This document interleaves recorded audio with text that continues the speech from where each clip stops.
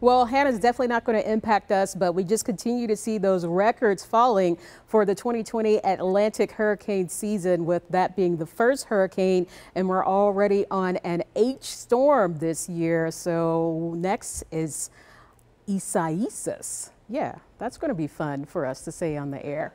Milwaukee right now, it's quiet, it's dry. You're enjoying the heat, and some of us actually like that humidity. The wind's out of the south at 14 miles per hour. It's 86. The dew point's at 68.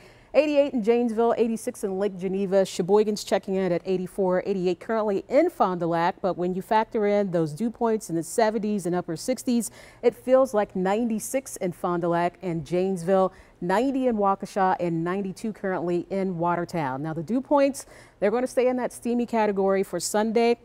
By Monday, we're dropping down into the 60s. And it's going to be the most humid Monday morning. They'll fall down into the lower 60s by Monday afternoon after our cold front pushes through, but much more comfortable for Tuesday and Wednesday. But before we make it there, of course, we're going to have to deal with some showers and thunderstorms. That's what's going to be headed our way for tomorrow afternoon. But right now, the cold front well out to our west. There are a couple of severe thunderstorms just south of the Bismarck area. But for us, we're kind of in between systems right now. No shower or thunderstorm activity for us. That's all back off to our west. So we're going to keep it mostly clear to start out tonight, just like we are right now, and then see those skies becoming partly cloudy during the overnight hours. And future forecasts shows us that we're going to stop it here tomorrow morning at about 7:15.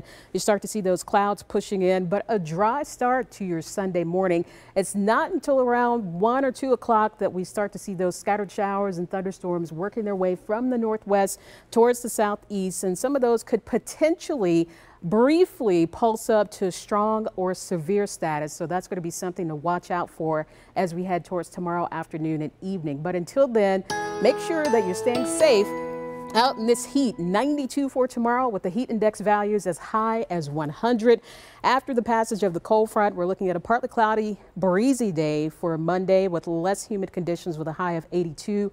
Lower 80s headed your way for Tuesday and Wednesday, and some upper 70s for Thursday and Friday. All right. Thanks, Alicia. No fans are allowed, but Brewers baseball is back. That sounds good. After losing